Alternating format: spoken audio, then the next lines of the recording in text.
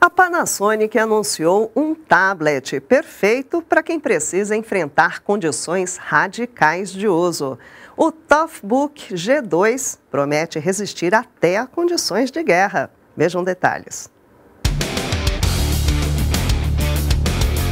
A Panasonic anunciou nesta quarta-feira o TOUGHBOOK G2, o mais recente tablet com Windows 10 da empresa. Produzido para condições mais extremas, esse tipo de aparelho pode ser usado por policiais ou até em missões militares. Ele conta com uma tela de 10,1 polegadas e processadores Core i5 ou Core i7. O modelo básico vem com 16 GB de RAM e um SSD de 512 GB. Os alto-falantes são poderosos, podem alcançar até 88 decibéis de volume. E não é só isso. Se o usuário estiver em um ambiente escuro, por exemplo, em alguma zona de guerra, e não quiser ser visto, a tela da máquina pode ser ajustada para brilho mínimo e com o recurso de visão noturna. Com alguns pacotes de expansão, o TOUGHBOOK G2 permite adicionar um SSD secundário, itens como leitores de código de barras e câmeras térmicas. O preço também é robusto, começa em $2.999, algo em torno de R$15.500. O modelo está à venda nos Estados Unidos e ainda sem previsão para chegar por aqui. Confira todos os detalhes desse tablet duro na queda no nosso site, olhardigital.com.br.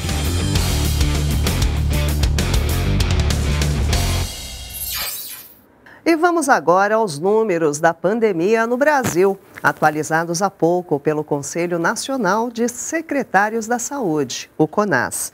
Nas últimas 24 horas foram registrados 1.424 óbitos. O número acumulado de mortes está em 545.604. Ao todo, foram 54.517 novos registros no período das últimas 24 horas, ainda elevado. Com isso, o total de contaminados já é de 19.473.954. E nós não temos o número de recuperados atualizado hoje. E segundo dados do Ministério da Saúde, 90.853.142 pessoas já tomaram a primeira dose da vacina e outras 34.804.196 pessoas já foram imunizadas com as duas doses. Com isso, já foram aplicadas 125.657.338 doses das vacinas aqui no país. E como se não bastassem os problemas mundiais com a pandemia da Covid, um grupo de pesquisadores encontrou pelo menos 29 novos vírus. Mas eles ainda não representam perigo imediato, ainda bem, já que foram detectados em uma camada profunda de gelo no Tibete. E se estima que eles tenham pelo menos 15 mil anos. Vejam só. Um grupo de cientistas enfrentou o rigoroso inverno da parte chinesa do Tibete para recolher amostras de camadas profundas de gelo.